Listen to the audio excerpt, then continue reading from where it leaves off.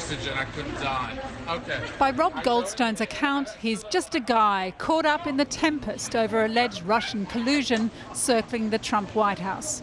He's the publicist who says he was doing his client a favour when he organised a meeting at Trump Tower in New York City with the Trump campaign team for a Russian lawyer with links to the Kremlin.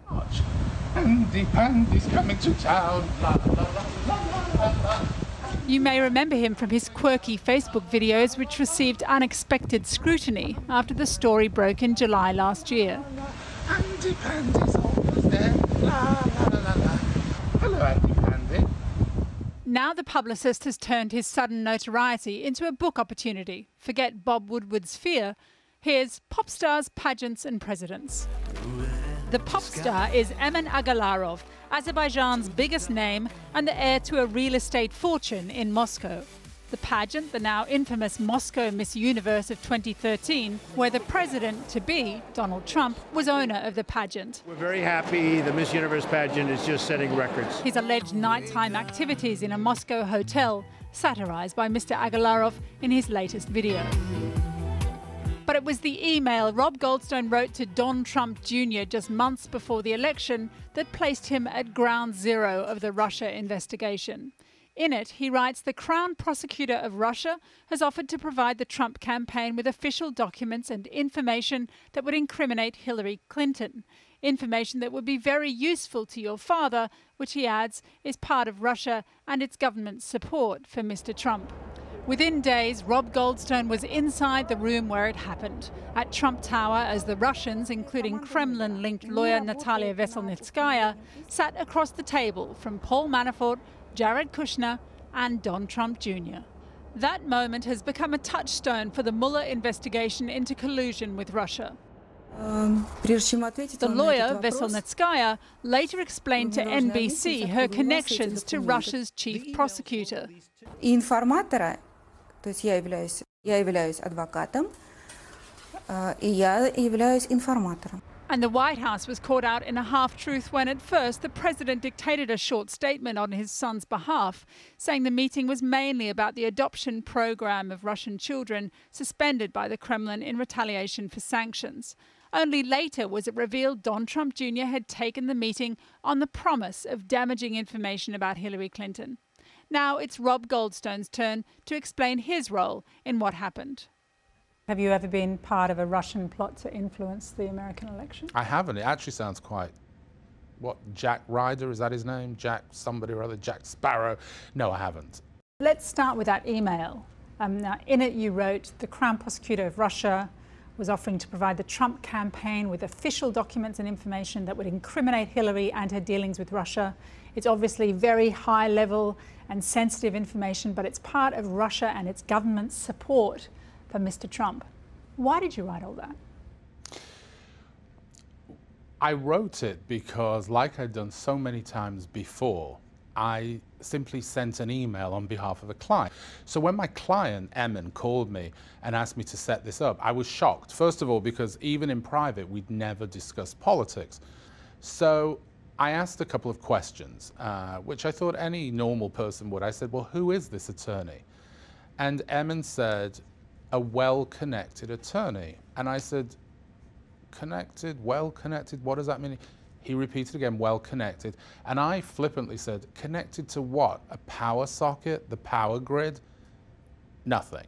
So I thought, okay, I'm not going to find out any more there. And then I said, and what about this information? What is it specifically?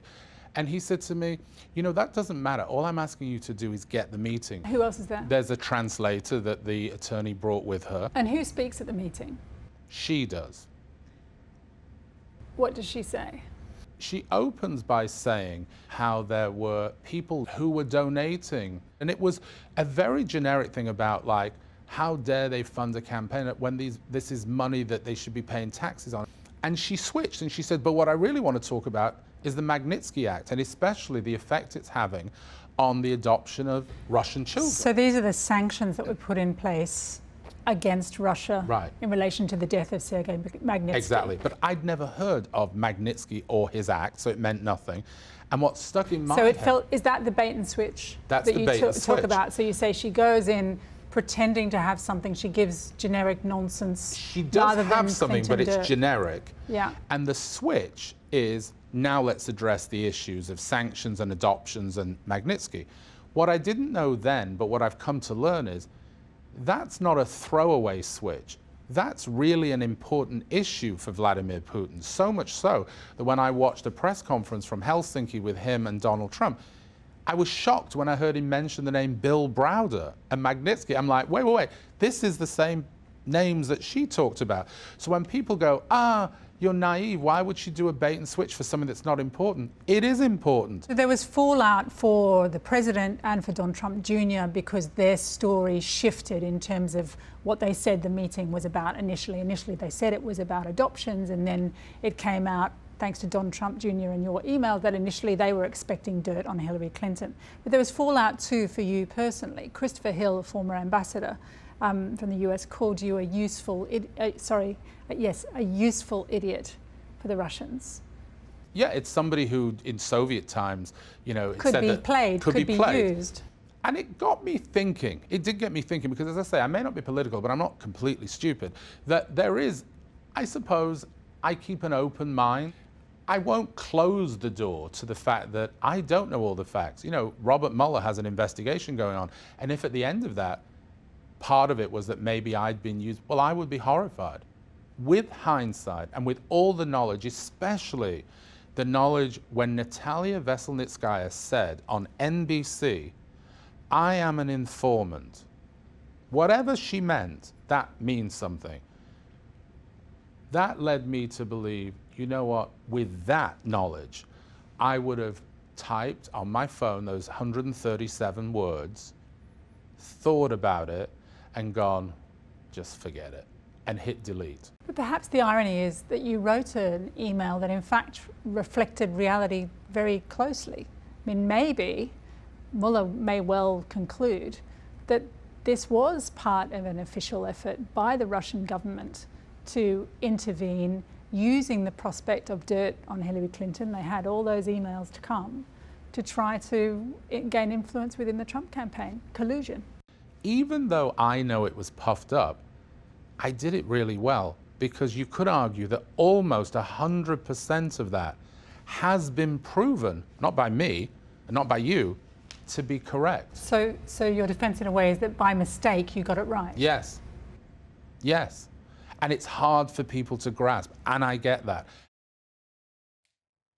Well, Kylie, all of this is rather distracting attention from another major headache for Donald Trump, which is the row about his nomination to the Supreme Court, Brett Kavanaugh. Tell us, what's the latest on that?